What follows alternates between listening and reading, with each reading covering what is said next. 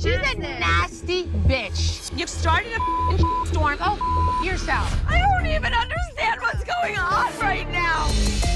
Everyone's marriage could look absolutely perfect on the outside. But guess what? Things aren't always what they seem. Anyone can be a cheater. It was all a dream until it wasn't. No one really knows what goes on behind closed doors. Like, why are we out of your room? Like when he goes to the gym, he's screwing around. You drinking this is you dead, you idiot. I need you to admit this was a lie. I'm telling you, your brother's going through something. You gonna wait for your husband? No. Holy shit.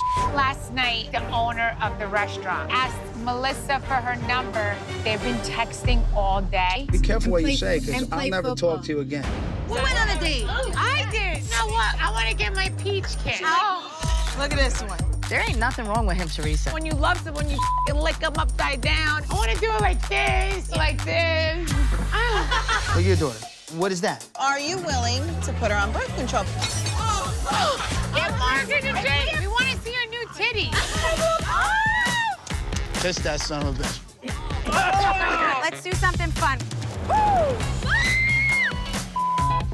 I'm nervous about giving you saws. Two big asses and a little one in the middle. No, you are not giving us dildo. This is, oh, Jesus Christ. Let's get a drink. Shot, shot, shot. I dropped the pig in a blanket. Why is she drinking so much? Every time I see her, she is drinking something, inhaling something. She numbs herself to a lot of her issues. I'm so dry. I can't. Don't fall, don't fall. I'm serious, I'm worried. Holy shit. I'm going because I have my biopsy tomorrow. I'm getting anxiety. Daddy, he turned my kids against me. The things he's saying to me, it's hurt. Everyone's talking behind my back. I want to leave. Go your self. Stop yelling about me. My husband and Joe were working on this event.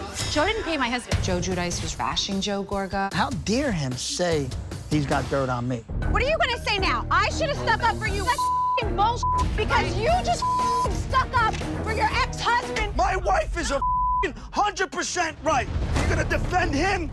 That piece of shit. He put my mother in a grave. You didn't understand that?